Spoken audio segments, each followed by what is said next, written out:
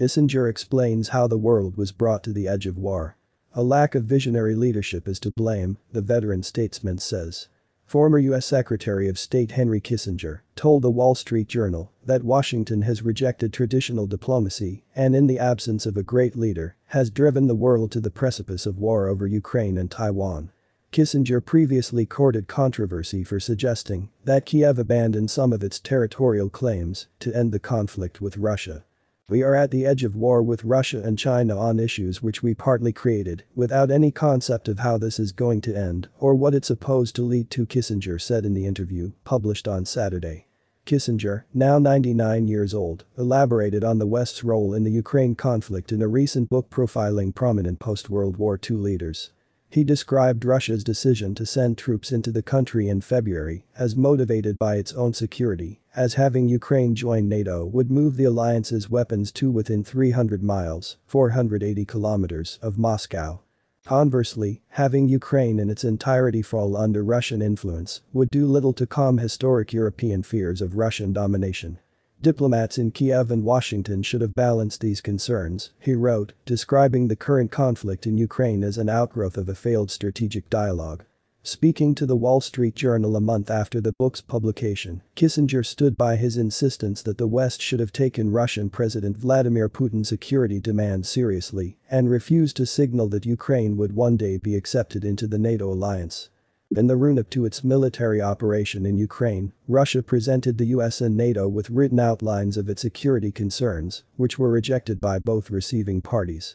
Kissinger, who in the late 1960s and early 1970s held extensive negotiations with Vietnamese communists even as the US military waged war against them, said that modern American leaders tend to view diplomacy as having personal relationships with the adversary and, in words paraphrased by the Wall Street Journal, tend to view negotiations in missionary, rather than psychological terms, seeking to convert or condemn their interlocutors, rather than to penetrate their thinking.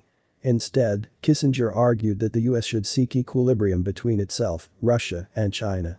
US policy on Taiwan, with Joe Biden publicly breaking with Washington's Kissinger-era ambiguity on the island's independence, and House Speaker Nancy Pelosi enraging Beijing with a visit to Taipei earlier this month, has further damaged the US relationship with China and prompted a surge in military activity in the Taiwan Strait.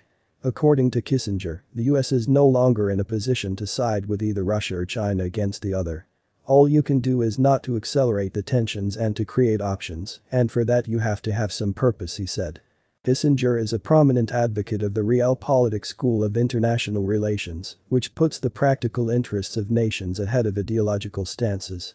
His dispassionate view of foreign affairs has earned him enemies as well as praise, however.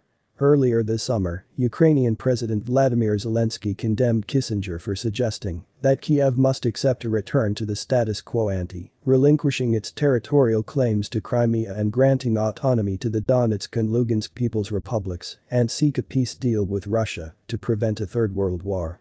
Kissinger later clarified that these claims should only be temporarily shelved in order to negotiate an immediate ceasefire, but was nevertheless labeled an enemy of Ukraine by Kiev and accused of spreading narratives of Russian fascist propaganda and blackmail.